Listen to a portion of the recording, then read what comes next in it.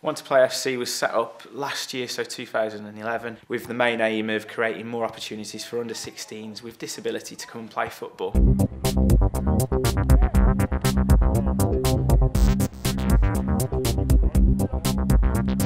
My son Thomas, he didn't really get understood, so he was missed out of games and things. His confidence levels were really low and he didn't enjoy playing. Since he's been playing with the disability football team, he's really shone. His confidence has really grown and he's enjoying playing football.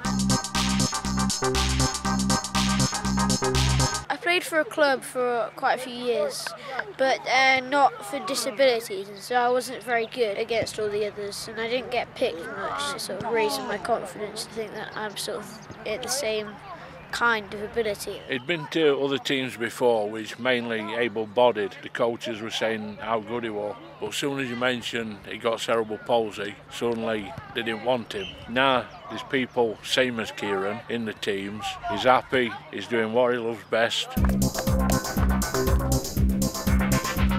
It's good to meet people that got similar disabilities that you have. It's brilliant. They've got a lot of different children playing, but it's a really nice group. It's got a nice feel to it, and I'm really proud of them all. It's good because I made a lot of friends here, and I didn't really have many friends. It's helped some with the coordination and balance, and some with the friendship and turn taking, and trying to have people close to them when they're playing football. Some of them really don't like contact from other people, but when they're like playing football, they don't notice it so much. More people talk to me and communicated with me. I hope it just gets bigger and bigger and more kids get involved, because you can see such a difference in them, in the personality, in the confidence, in their ability.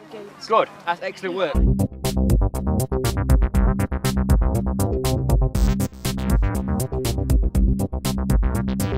There's no politics involved with the team. There's no we must win attitude from the parents, which is breathtaking. Everything about it is just positive. Ricky's a lot better than my previous coach because it's a lot more fair on playing starting lineups and substitutions. Can I play with all my friends? The point of being this club is to be inspired by the game of football and just to try your hardest. That's all you can really do. They're a good club and they inspire me to play.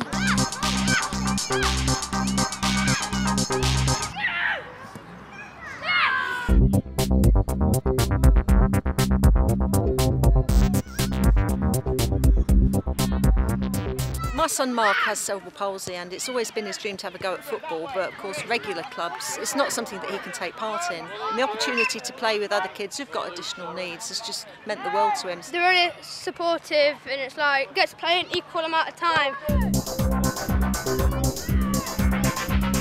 To see these kids, from some of them who've never even kicked a football before and had very low self-esteem, to playing as part of a team and actually getting in there and playing a match, it's just lovely to see a year on. Well, this one's a disabled football team and my other one wasn't. Makes me kind of like fit in. It's a big difference to being on your own because there's loads of people to pass to and then you get to talk to.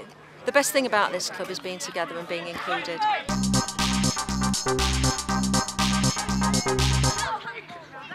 The vision's to keep growing, to keep getting more people involved. The Want to Play Football League's our next big challenge. I hope we win. I hope we win further matches as well. And we'll lose some and we'll win. Hopefully this will be implemented across the country, and it is the biggest project that we have in the country for disability football, for children to take part and to laugh, play and grow.